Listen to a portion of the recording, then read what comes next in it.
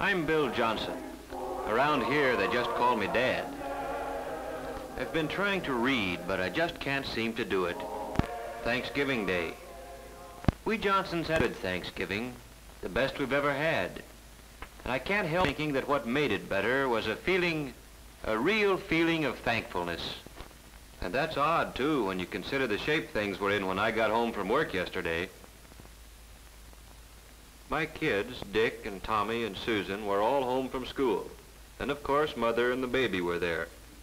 His kids will. Mine were living tomorrow, right along with today, looking forward to Thanksgiving. And like most men, I'm glad it was Mother instead of me who had to break the news to them. Tomorrow's Thanksgiving. Turkey and dressing and pie and cake.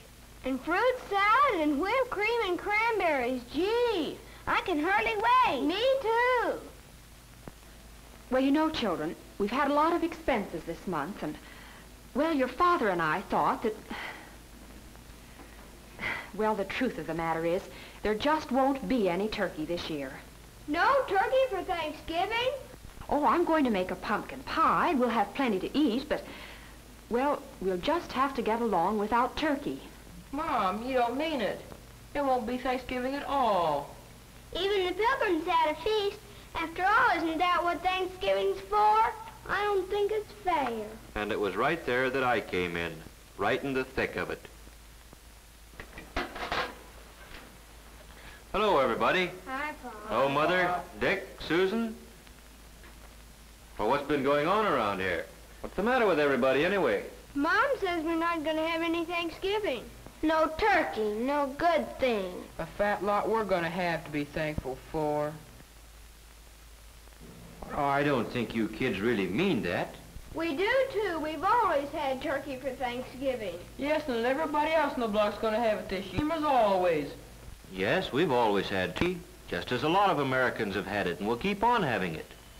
Turkey on Thanksgiving's a great American tradition. But what you kids are saying makes it sound as if the turkey's the only thing we had to be thankful for. Well, gee whiz, no, Dad. It's not that at all. Oh, I know, Dick. With turkey, it's easy to lose sight of what Thanksgiving really means. And don't think we're just making excuses because we don't have any turkey this year. Well, we know it'll mean a lot more to us the next time we do have it. Well, sure. Suppose we don't have a bang-up feast. We're still a lot better off than the Pilgrims. That's it, Dick. Do you other kids see what Dick's trying to say? Turkey or no turkey, we've still got all the freedoms and privileges the Pilgrims gave us. And out of those privileges have come a lot of things. Things the Pilgrims never even dreamed of. Why, we could make a list a mile long. Why don't we do it? Now, hold on a minute. You've got the idea, but it isn't something you can write down like a grocery list. You've got to feel it down deep before you can really be thankful for anything. I tell you what let's do. Let's take a little more time to think this over. When you get right down to it, there are some pretty tough decisions in making up your mind what means the most to you. Your life? Sure, that's one thing you can't get along without. But do you know that there are some places in the world today where you have to get along without just about everything else? Golly, Daddy. I guess I kind of got carried away. But I'll bet you one thing. If we really think over what we have to be thankful for, when we sit down to whatever Mother fixes to eat tomorrow, we'll be one family in America that will really have a Thanksgiving dinner. Well, that's how it got started. The Johnsons didn't have any turkey. And the kids, no, I mean everybody, likes to make something special out of a special day. So we fell back on something as old as the Pilgrims, toting up the common, ordinary blessings that we had to be thankful for. That night, I'd see Dick there building his model airplane, and Susan just playing. Only they weren't just playing. They were mulling things over, thinking big thoughts for such young heads. And as for Mother and Tom and baby Janet, and yes, me too, it was as if we had our eyes open for the first time, seeing all the things there were to appreciate in just any ordinary day in America. When Thanksgiving Day got here, we took our places around the table and we were ready. And then, well, we all knew it. There are some things you just can't say. But everybody in his own way knew what he had to be thankful for, and that this was the time to think about it. Tom was first. I am thankful for getting plenty to eat all the time, with extras that count, like cookies and milk after school. Like Mom says, I'm hungry all the time anyway, and if I didn't live in a country where there was plenty to go around, golly. And I'm thankful for the free public library, where I can get books about adventure. Jack London, Richard Halliburton. Gee, the way they tell a story is as good as being there yourself. And it's free, with only a library card. Yes, Tommy thought about some of the things he ought to be glad for all the time. And somehow turkey and trimming seemed to matter a whole lot less than he thought they did yesterday. Well, then it was Susan's turn. Susan's a happy-go-lucky kid. You'd never credit her with thinking beyond her dolls, but she got right into the spirit of it. I am thankful we have what we need to wear. Though Mother says it's hard to keep up with us, we grow so fast. I never thought before how many clothes it takes for all kinds of weather, or how it would be to have to do without the right ones. I'm glad to be able to go to Sunday school, or go to any church I want, any Sunday. I'm thankful for my mother and daddy, that they are here with us, that both of them aren't too worried about things to take time to have fun with us. I'm glad we're a family, that families are still important in America.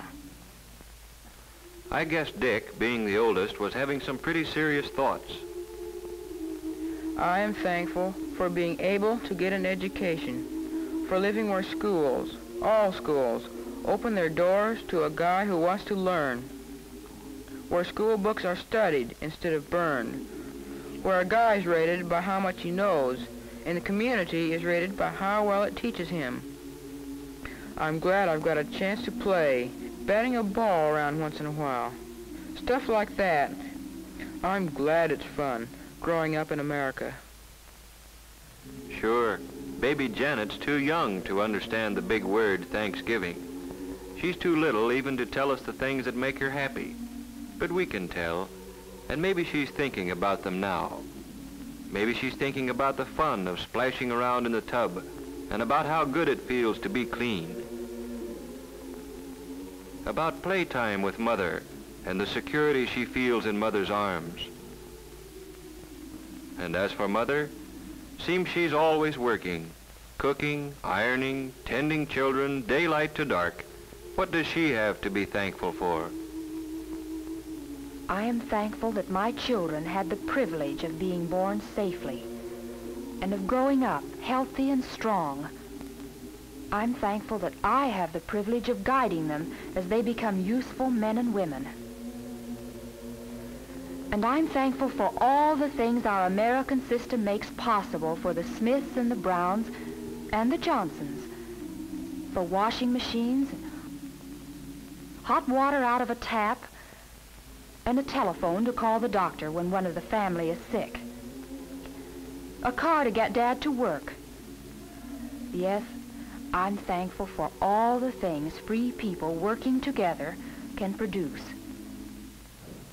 I'm thankful that when my neighbor drops in to borrow a cup of flour, we've got the right to talk about anything we want to.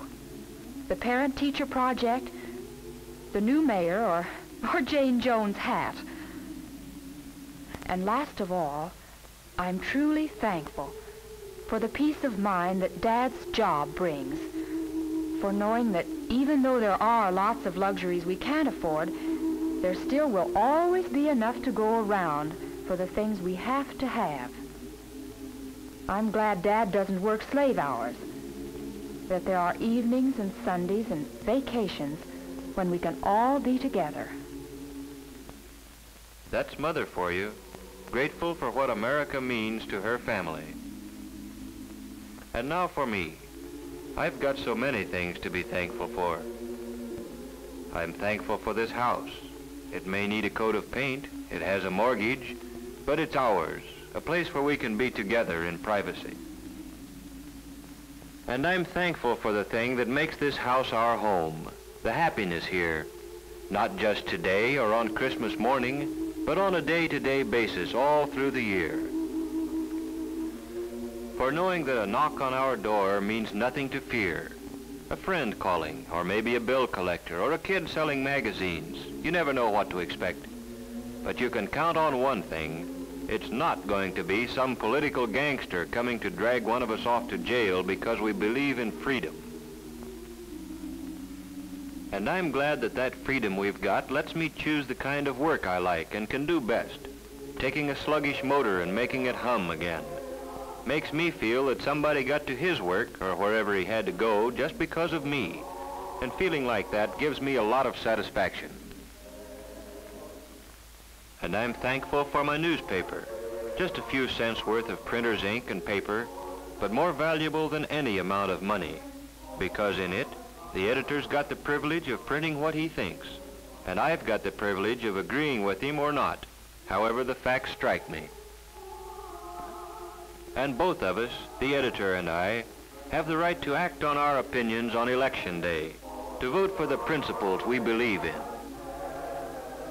And finally, I'm thankful for being able to believe, in spite of everything, that somehow, someway, the unity we've got here in the Johnson family will someday spread to men and nations throughout the world. For all these things, we are truly and humbly thankful. Amen.